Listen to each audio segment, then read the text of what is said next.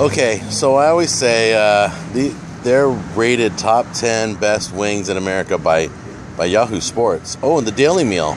All right, ironically, I trust the Daily Meal way more than I do Yahoo Sports. Okay, everybody, this menu's pretty killer.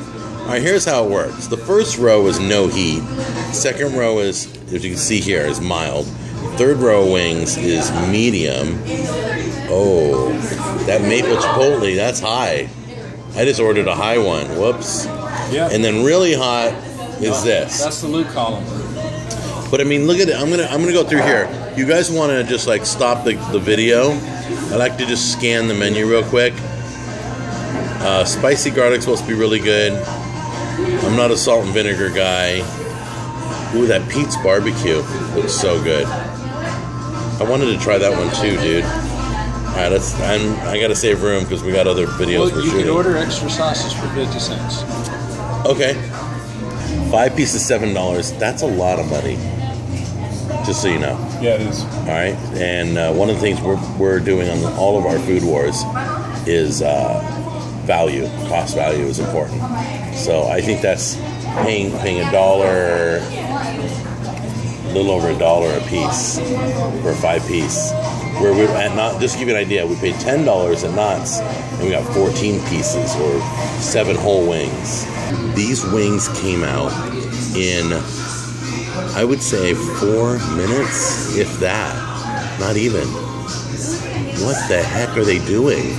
I don't know. These wings were already cooked, dudes. It was too fast. Dude, that was less than 4 minutes. All right, let's take a look at yours. All right, and you have the Diablo.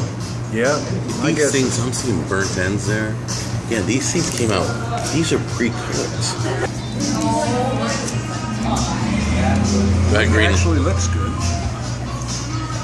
And the Green Lantern. Warm, it's tender. Got a little crunch to it. The heat's nice.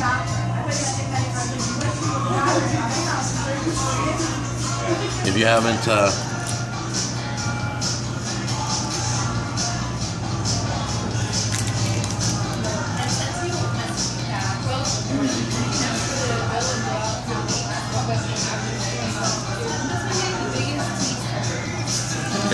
try that.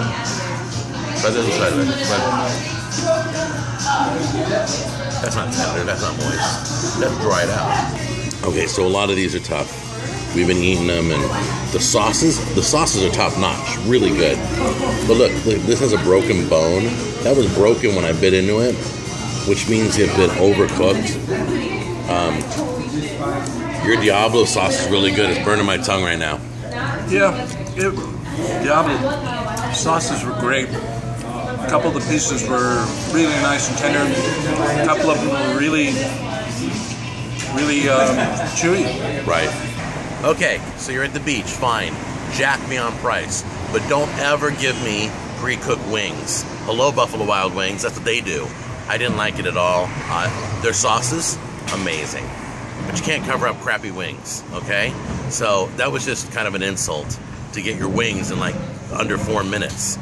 There's no way those were cooked fresh. So I'm ripping them on that and their price, and that's about it. I had higher hopes for this. The reason why I'm upset is because I had such high hopes. I heard great things about them. So would I come back? No, I wouldn't come back. So anyway, let's see what Lou has to say. Well, after the first wing, things kind of slid a little bit. You guys got to see me eating the first one. And the first one must have been that magic wing that was sitting in the middle of the pile of wings sitting there for a while.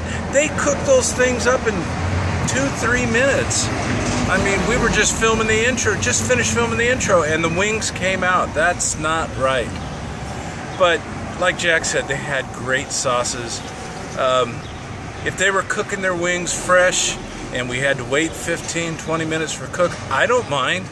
I don't think anybody minds. People want fresh food.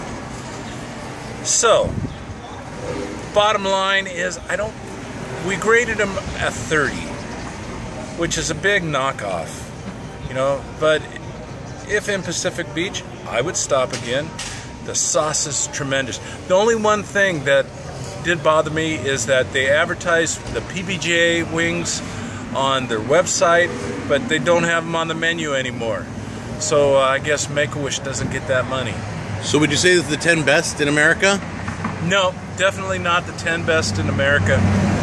And but we're still looking. So you guys keep coming back to the next Jack on the Go show, and we'll see if we can find that top 10.